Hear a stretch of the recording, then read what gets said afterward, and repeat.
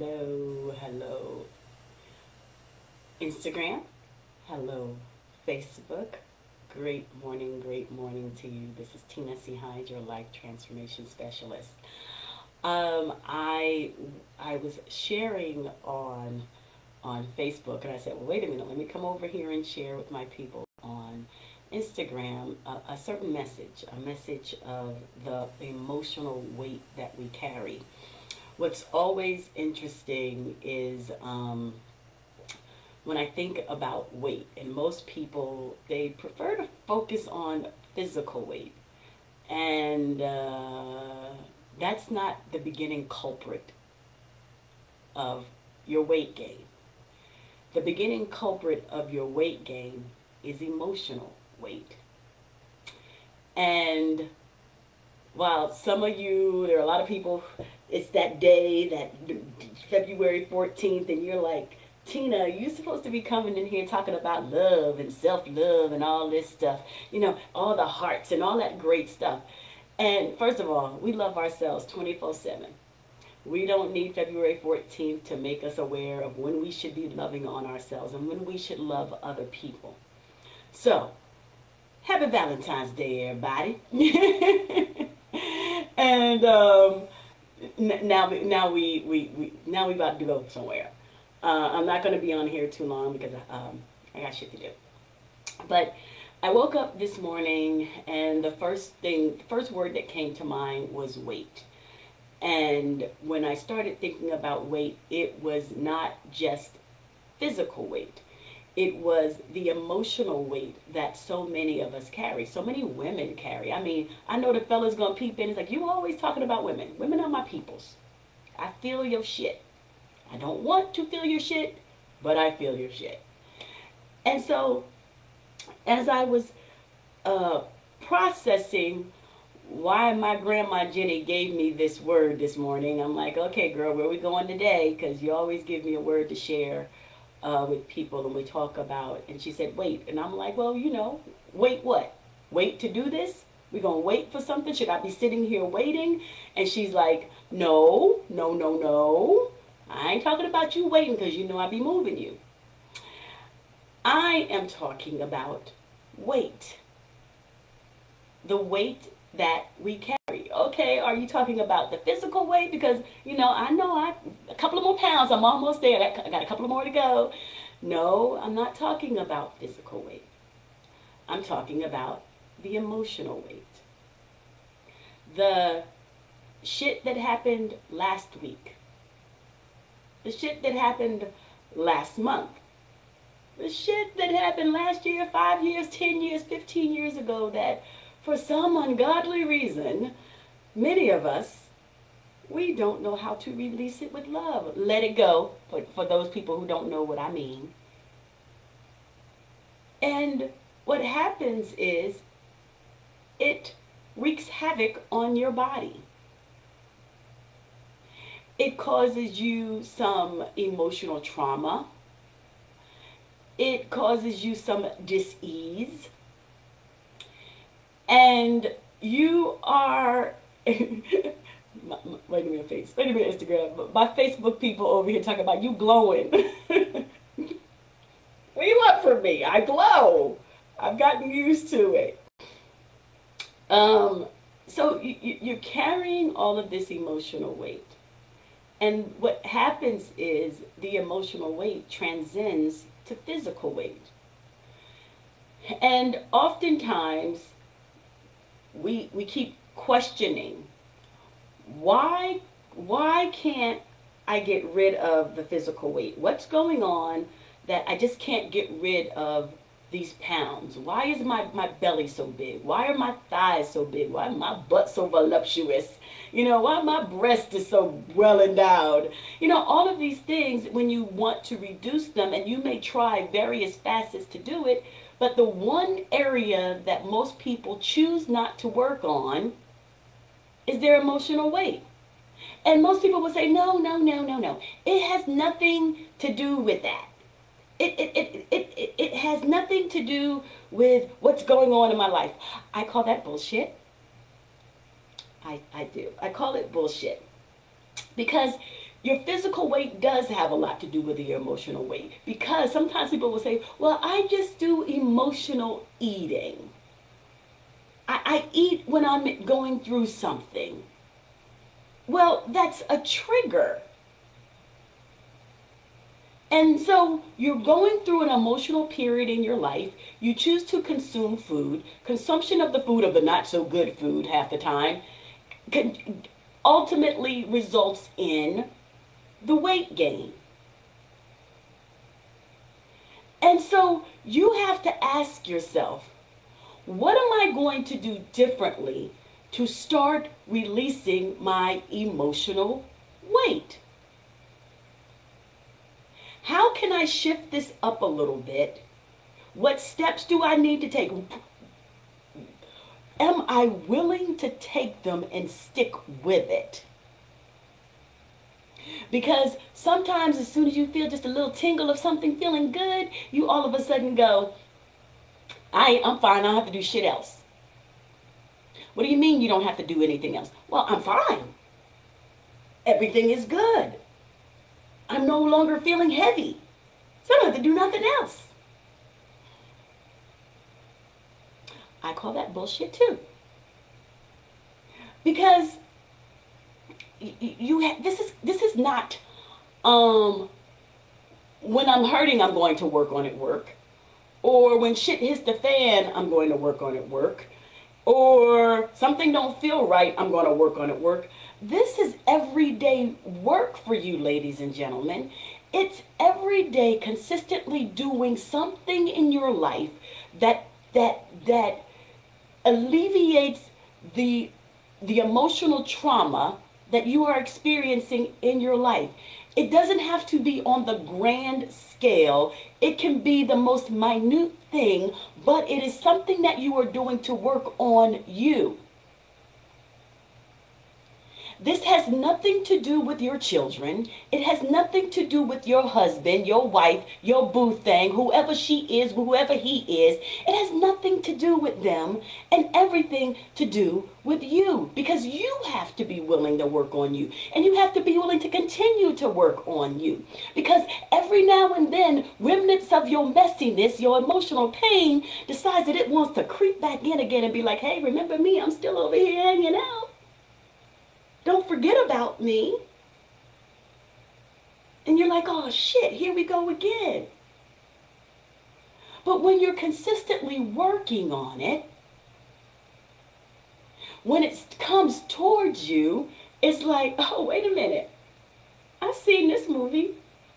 I know how it ended. It don't end pretty. Let me fix this. And you start gaining the skills to start shifting shit up in your lives. You know, this morning, it's amazing how the universe just be like, I'm going to put some shit in front of you because I need to remind you of some things. And so, the woman where, let me give a plug here. It's called The Love Box on Instagram. DALUVBOX. The Love Box. That's what's the culprit of all this little hair growth up here. So that's her plug. Y'all go follow her. You get some of her hair care products. So she sent me a message this morning. I had sent her, I said, you know, I'm referring someone to you, blah, blah, blah. And she responded back, and then she said to me, you know, I follow your stories on Instagram. They're short, sweet, and to the point. And your little reels. Short, sweet, to the point. And she said, you don't know the impact that you're making in the lives of people. I just do what I'm supposed to do. I'm honestly, when people say that to me, I just do what I'm supposed to do, what I was guided to do. A lot of my pain and my problems that I had experienced in my life, it was preparation for those women and men that I am supposed to be connecting with. And so she said, you never know, you know, who's listening to you at that very moment. And somehow your message, it speaks to them. Those are your unknown. And I appreciate you. And I'm laying in my bed, listening to our audio and thinking, thanks. All right. And then I go to my empath page. And on there and mind you, I'm not on that page a lot. I don't share a lot on there. I've been kind of ignoring it. And there's a woman on there. She sends me a message and she says, I don't know how I found you, but there's something on your page that the energy that you exude, it's like, everybody write the word, peace. It's like peace. And I need your help because I'm an inmate. And then she started, dumping like most people do. And as I'm reading what she shared, I'm laying in my bed, chilling, thinking.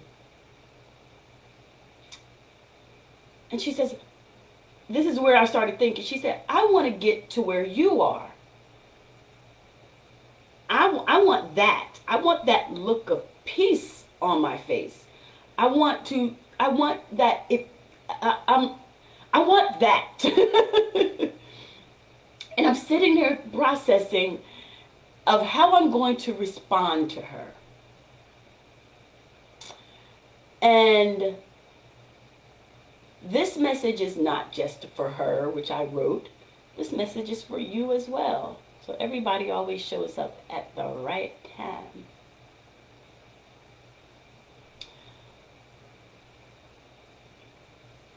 Y'all know here come y'all girl, right? Welcome, Grandma Jenny. When you want something, you have to ask yourself, how much am I willing to put into getting what I desire to have? How long am I willing to stay on the journey? Because, y'all, I'm 52. This journey has been like 12 years, maybe a little longer. 12 years that I know of. It started before. 12 years.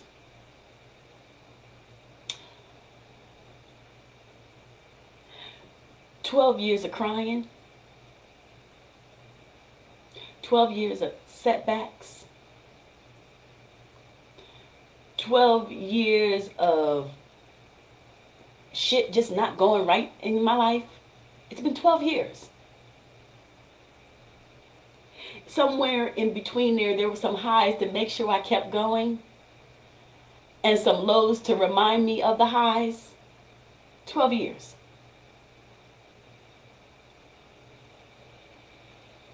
Somewhere in there were some lessons, but I'm like, those some lessons I don't want to learn. I'm good. You don't got to teach me them, and you definitely don't got to teach me them again. I got it. But there's always these little reminders that we seem to ignore, dismiss, somewhere in there. And when people say, I want that, I want to do that, I want to feel that, I want to go there, my mind says, oh, you do, huh? Because listen, if I let you in here, you're going to be hanging with my grandma and them. And it ain't always pleasant. Sure ain't. It's not always pleasant. Because I'm always in school. But in order to obtain the clarity to hear, the peace is important. Sometimes I hear people ask, what is it that I can't get clarity on certain things in my life? Why am I struggling? Very simple. You're not allowing yourself to get quiet to hear.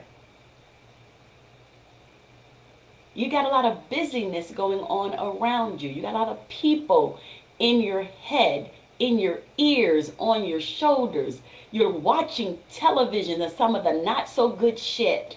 You're listening to music. Okay, every now and then I got DMX on my mind. Okay, I digress. You're listening to things. What are you pouring into you? What are you reading? What are you journaling? Because you're going to have to be willing to release some of that not so good shit in your life in order to create the space for the good shit to come. Good shit is like, there doesn't look like there's any space for me to come in there. Because you're still holding on to that shit. So what? He or she left you. You still standing. So what? So what? You failed at certain things. Who gives a crap? Because you're still standing. You've been as successful at everything. See, we tend to harp on the not so good shit that has happened in our lives instead of focusing on the good stuff that should be overshadowing. 10 things could be happening in your life. 9 of them could go right. 1 of them can go wrong. And you're so focused on the wrong thing that it supersedes the right things that happen. Yet and still, you want peace. Something I've often shared is our lives are not complicated. We make our lives complicated. Our lives are not complicated. We make them complicated. We feel the need, ladies, this is for y'all, fellas, y'all can go ahead and clap and agree. Give me some hearts on this. Ladies, y'all gotta pick at every damn thing. It's just in your nature.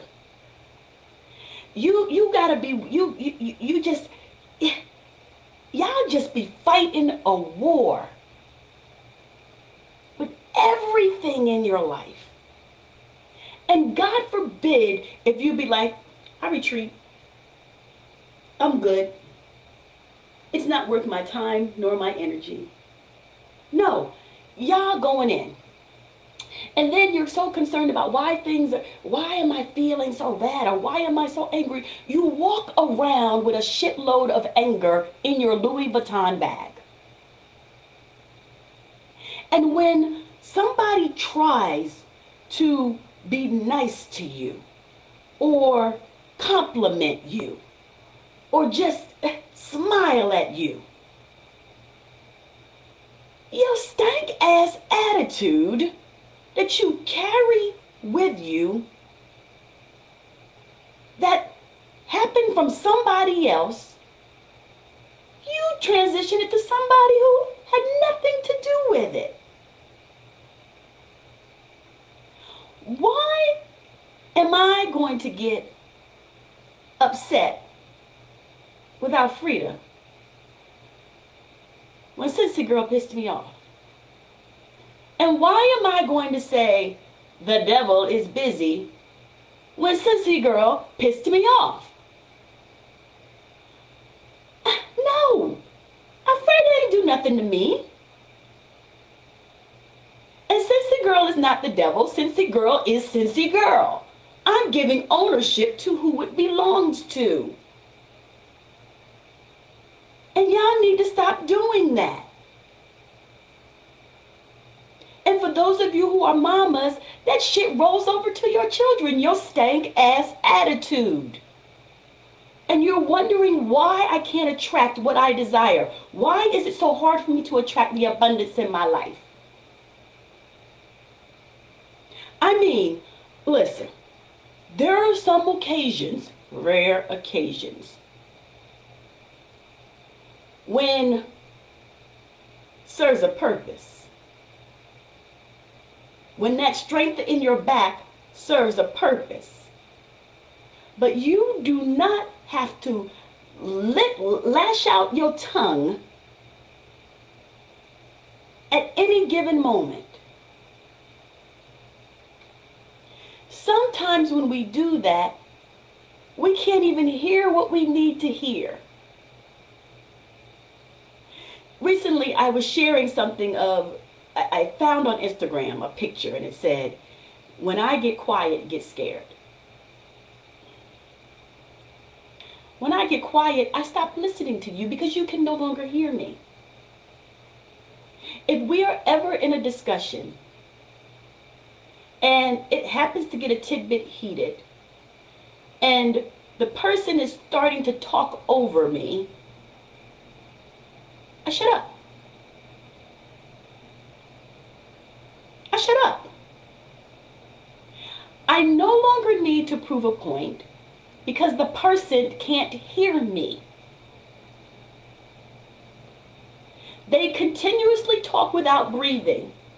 They can't hear you. They have a rebuttal for everything that you say. They can't hear you. So why allow them to disrupt your peace?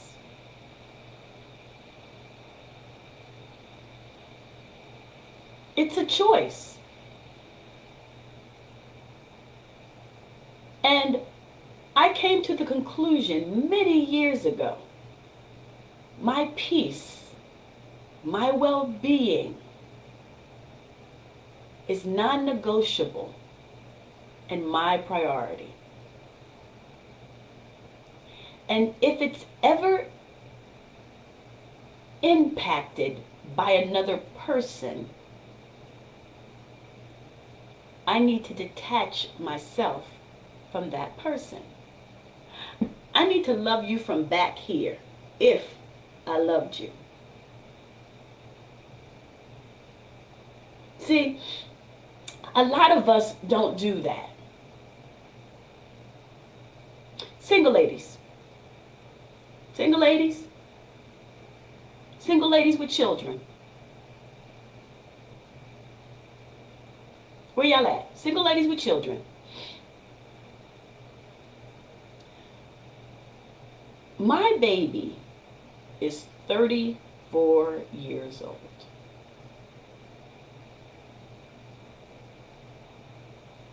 The person whose last name he carries was probably an amazing part of his life, not on his side. About this much. But here's the thing I've always vowed I would never, ever do.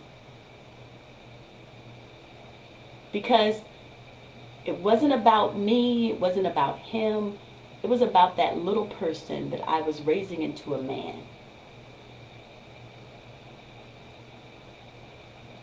I never dogged his dad out. And I could have. I could have. But that would transcend over here. That would be anger. That would be bitterness. I choose not to carry that weight on me. I choose not to be angry and bitter that our situation didn't work out. And for those who came after me, I chose, I embraced half of them. Because you know what? It had nothing to do with me. Those of you who have children and you're not part of the other person's life any longer, why y'all still holding on to shit?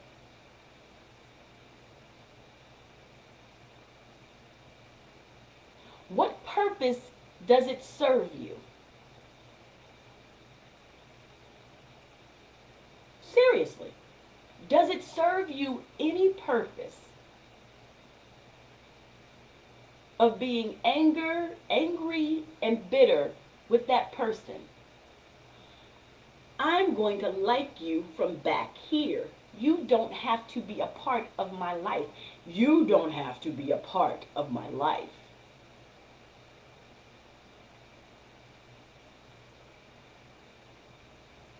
It's a choice. Whatever happened in your past, it may have only happened one time, but you are allowing it to happen multiple times because you keep putting it on replay. It's like, let me press that button for the people who do records. Let me put that record on replay. For the CD, let me put that song on repeat. And it just keeps going and going and going. You can remember stuff. You got details. Hell, you even created some additional stories to go along with it. It happened once. And you're still carrying it for 10, 15, 20 years, allowing it to continuously happen to you and impact every area of your life. And we keep asking ourselves, why can't we get ahead? Why do I feel like I keep getting pushed back? Because you keep going back.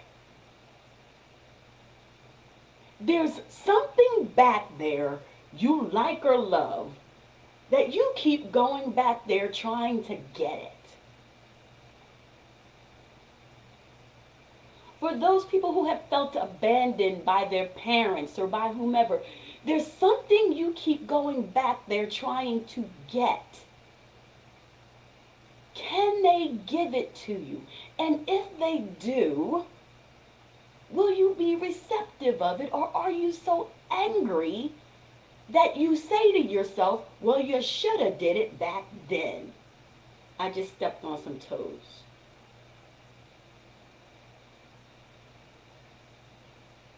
You cannot change anything that has happened beyond the present moment. You can try, but you can't change it. The only thing you can do is take the lesson from it, and as you go forward, do things in your life, act differently in your life, think differently in your life as you go forward. That's it. And we hope that it makes you a better person instead of a bitter person. You want to attract some shit in your life? No, I mean, seriously. You want to attract some shit in your life? I'm going to let you in on a secret. And it's really not a secret.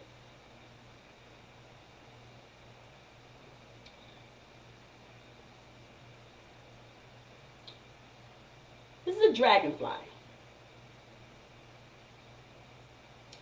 And a dragonfly is about transformation. It's about mental and emotional maturity.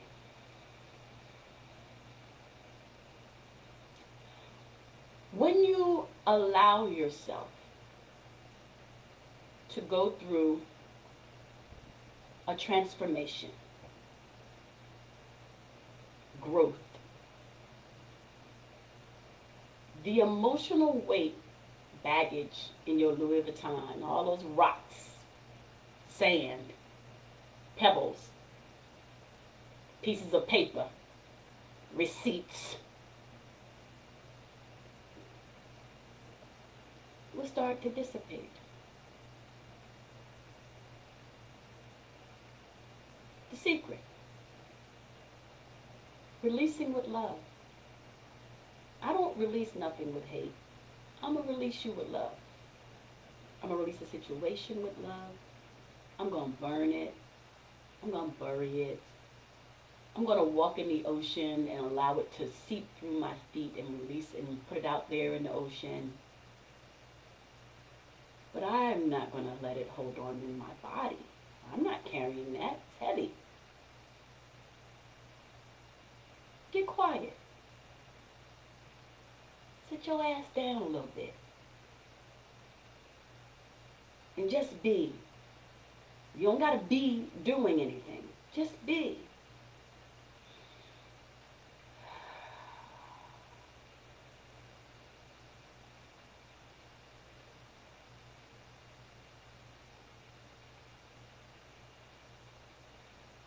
Stillness. Peace. Whatever it is that you desire, you can have it.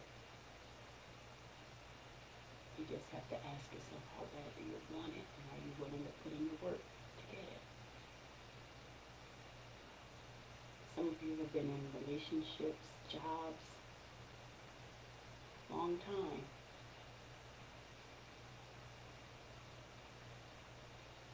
But can you work on your emotional well-being for that same amount of time? Can you make yourself a priority for that same amount of time?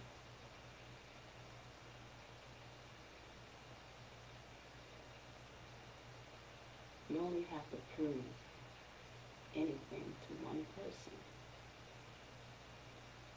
And that's the person you look at 365 days a year. That's it.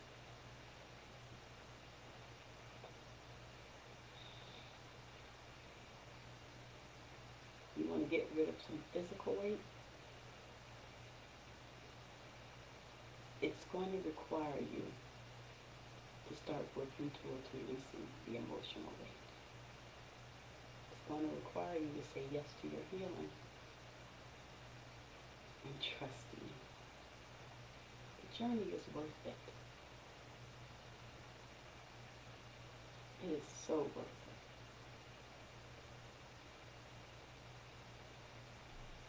As I always conclude my messages,